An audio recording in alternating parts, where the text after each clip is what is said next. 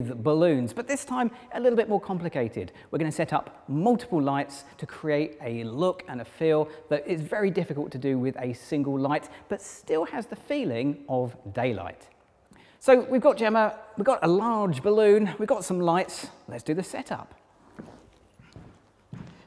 So if you're starting on a complicated set of lights, at least anything more than one, the best place to begin is with just a single light. Figure out what your key light is, what you want it to do, and set that correctly, and then build the extra lights around it.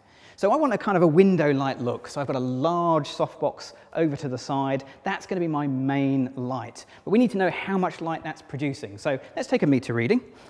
So I've got my little flash meter here.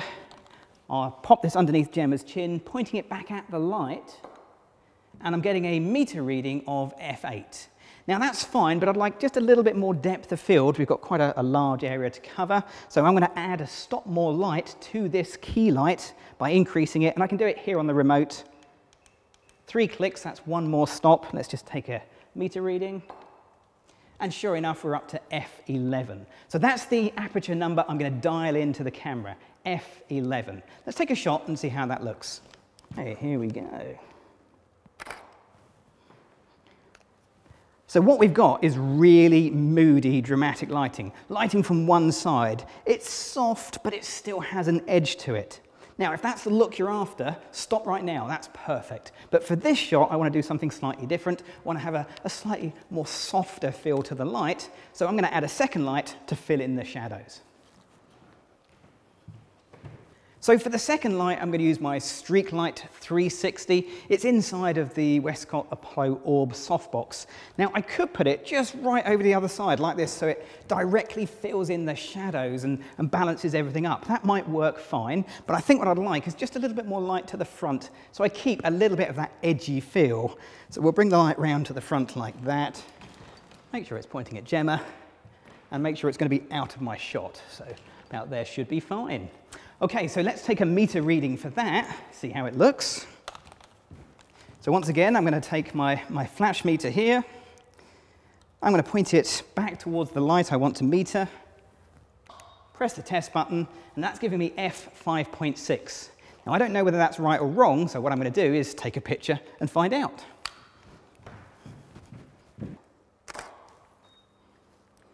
Yeah, that looks pretty much okay. I'm happy with that. So I've set my key light and I've set my fill light.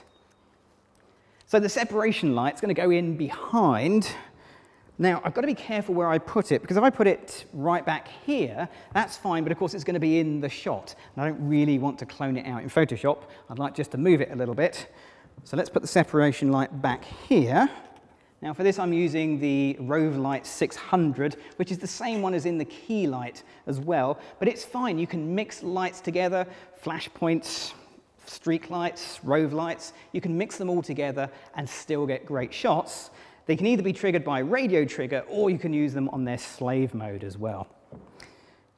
Okay, so that's where we want it to go, and I can angle that in. Yeah, that looks about right.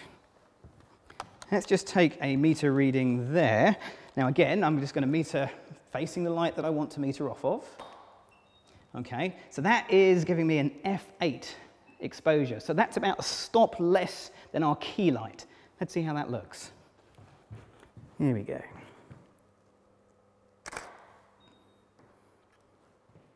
Yeah, that works really well, but when I look at the floor, I'm seeing there is a definite spill, a definite edge from that light.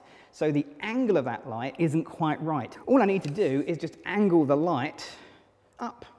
Okay, and I can actually see it on the floor because this has a modeling light. I can see where that spill's going, and I can angle it up so it hits the back of the sofa and the back of the balloons only. So that leaves me with just the background to light, and I'm going to add in a fourth light, and this is purely for the background only. So it's not going to point towards Gemma, it's going to point towards the background. I've got it on a little mini light stand, so we can pop this down here. We can angle it up, and it's hidden behind the sofa, so I'm not going to see it from where I'm shooting. Okay, so let's take a shot with this in place and see how that looks.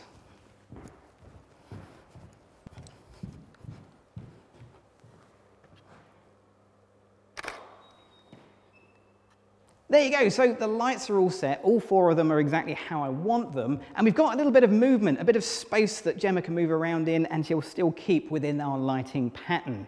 Now, I think we're ready to do the shoot. So what we need is a few more balloons. And Gemma, are you ready? Let's do the shoot. Okay, let's get you some more balloons.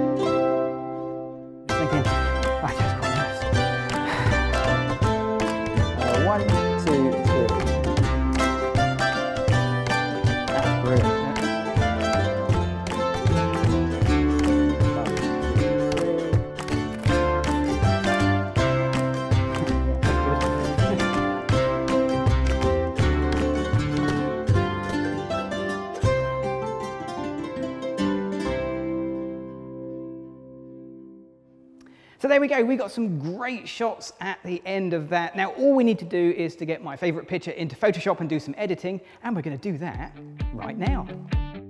Don't forget to check out Adorama's latest contest and your chance to win amazing prizes. So when I was planning the shoot, I really had an idea of the final picture in mind, and the idea was about colours. I wanted the colours to be very muted, very pastel in tone.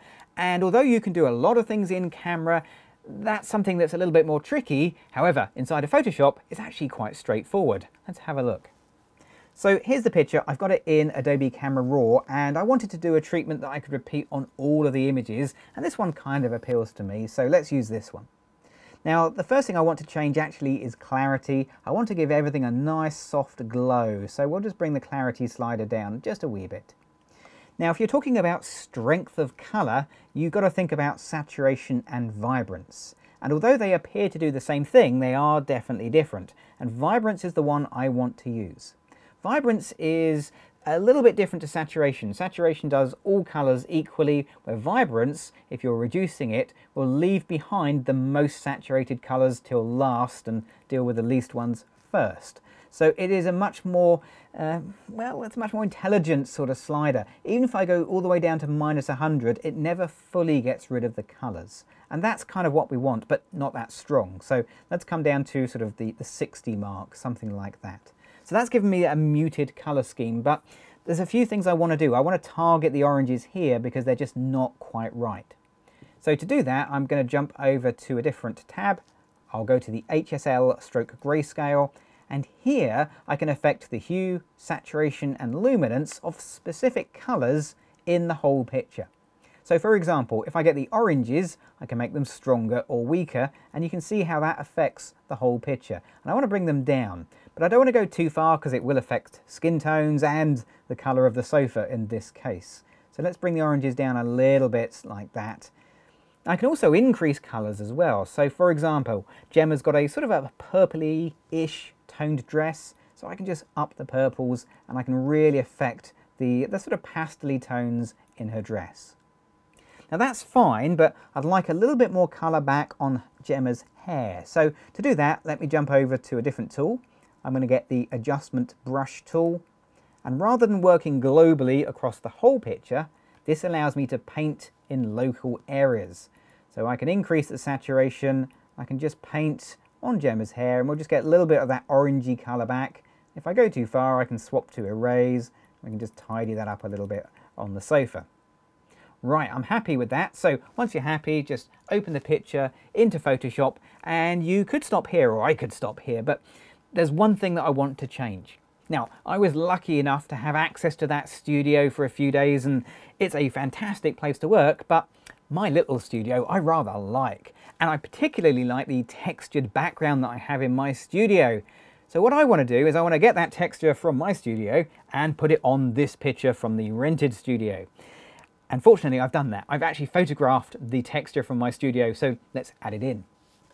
So here it is, if I come and open it up, and of course it doesn't have to be this texture, it can be anything, it just breaks up that white background, and I'm just going to go to Select and All, Edit and Copy. I'll close this down, we don't need it anymore, and I can choose Edit and Paste. And that'll paste it on, and there's probably a little bit of wiggle room in here. Yeah, there is a wee bit, so I'll sort of center that up, I think. And then I just need to blend it in, so I'll change the blending mode, currently on normal. Let's drop it down and try soft light. Yeah, that works pretty well. I'll just take the opacity for that and reduce it so it's not quite so intense. And it just adds a little bit of texture into what otherwise was quite a bland, blank background. Well, there we go. We had a great shoot and got a brilliant photograph at the end of it. Now, of course, we used a multi-light setup in this, but you can do some great stuff with just one single light. And if you want to see what I did with some balloons and a single light, you can see my previous video here on Adorama TV. And to see all the videos, of course, you need to click on the subscribe button. I'm Gavin Hoey. Thanks for watching.